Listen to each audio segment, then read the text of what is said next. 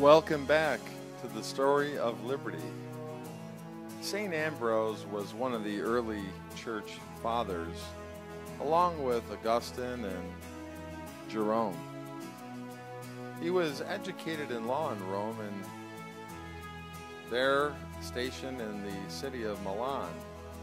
A dispute arose when the bishop of the city had died, and a division arose among the people over a choice of a successor. Certain other people wanted a bishop who held the heresy of Arius, this destructive and heretical doctrine taught, while others wanted a bishop that held to the doctrine formulated by the Council of Nicaea. Ambrose was greatly loved by the people, for he was truly a Christian man. He helped the poor and reached out to those in need. His eloquent and pleading words impressed the hearts of the people, and he told them to act in a Christian way, conduct themselves in an orderly fashion.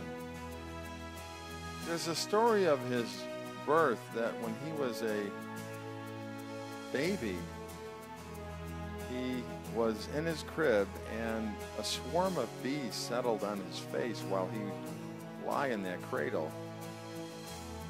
They left behind a drop of honey, and his father considered this a sign of his future eloquence. For this reason, bees and beehives often appear in the saints' symbology. Although gentle by nature, Ambrose had a character which remained firm in place in the face of the fiercest opposition. One event is always remembered in history. It concerned an emperor, Theodosius, who, though was a professing Christian and a member of a church, he had massacred 7,000 people in the city of Thessalonica. It was punishment for a rebellion in which a few Roman officers had been killed. Ambrose wrote a letter to the emperor. He received no reply.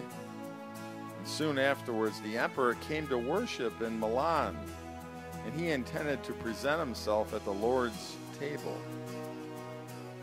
But Ambrose was unwilling to receive him at the Lord's table, and he met him at the entrance to the church building and said to him, right in his face, he said, "How will you lift up in prayer the hands still dripping with the blood of the murdered? How will you with such hands receive and bring to your mouth the body and blood of the Lord?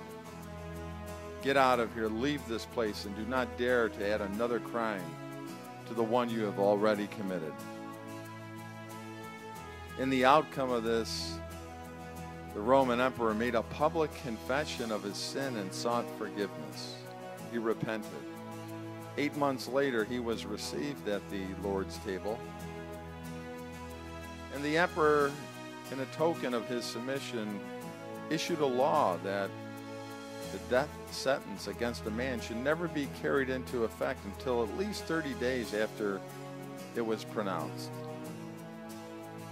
Ambrose, the gentleman, the man of God, the man with great eloquence, goes down in history as one of the three great early church fathers